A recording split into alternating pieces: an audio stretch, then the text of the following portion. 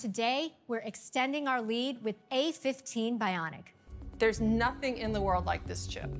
Hey guys, this is Arnie from Smartphones Recapped. Let's see how does A15 Bionic stack up against its competitors, and is it really that powerful? Apple praised a lot its new A15 Bionic chip at the Apple September event, making some nice comparisons with its competitors. Up to 50% faster than the leading competition. And showing some impressive diagrams and numbers. But what do all those numbers mean, and do they really matter?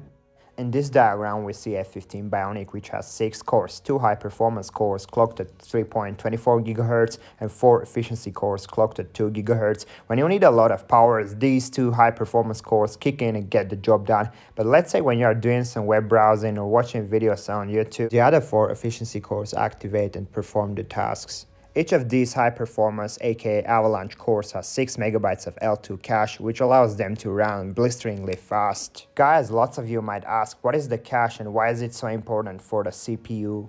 Cache is a super fast memory pool which is placed right next to the CPU. It acts as a middle layer between the CPU and the RAM. Being located very close to the CPU, cache memory gives huge advantages to it.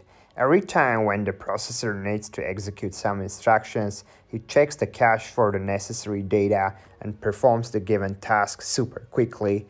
The more cache you have, the more data you can store in it. So your CPU takes advantage of that large amount of super fast cache and operates even faster.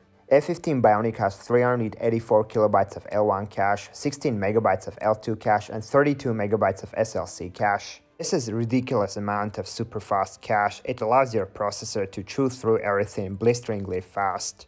So A15 Bionic, with its crazy powerful Avalanche cores, ginormous amounts of L1, L2 and L3 super fast memory pools, manages to reach speeds beyond the realm of possibility. Now let's have a look at its 2 main competitors, Snapdragon 8 Gen 1 and Mediatek Dimensity 9000, so you can have a better understanding what I am talking about and why A15 Bionic is so powerful. Both of these CPUs have 8 cores, 1 high-performance core, 3 middle cores and 4 efficiency cores. Now look at Mediatek's high-performance X2 core. It's clocked at 3.05 GHz and it's got only 1 MB of L2 cache. Guys, do you remember A15 Bionic's Avalanche core has 6 MB of L2 cache and it's clocked at 3.24 GHz, so I think that's a huge difference. And when it comes to L3 cache and SLC cache, numbers are very modest here. It's got like 8 MB of L3 cache and 6 MB of SLC cache.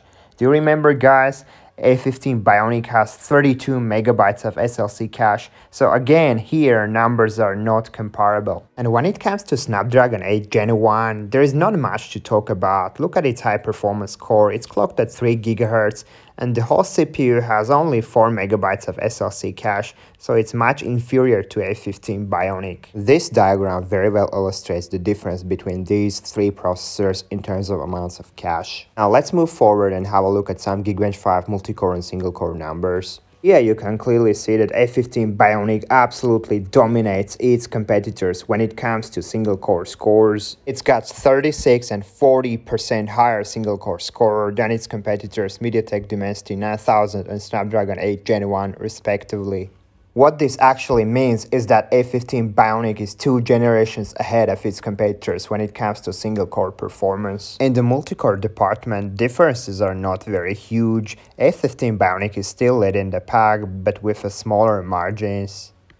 Speaking of GPU, here we can clearly see that A15 Bionic outperforms its rivals in the GPU department as well. It hits 54 frames per second in 4040p and 147 frames per second in 1080p, which is quite impressive. Here, Mediatek Dimensity 9000 and Snapdragon 8 Gen 1 are lagging behind even last year's A14 Bionic. Here, they barely managed to hit 42 and 43 frames per second in 4040p and 100 and 150 frames per second in 1080p respectively. After all these benchmarks and comparisons, we can clearly see that A15 Bionic in some departments is up to 40% faster than its rivals. And this ranking chart wraps up our today's video with the A15 Bionic occupying #1 spot.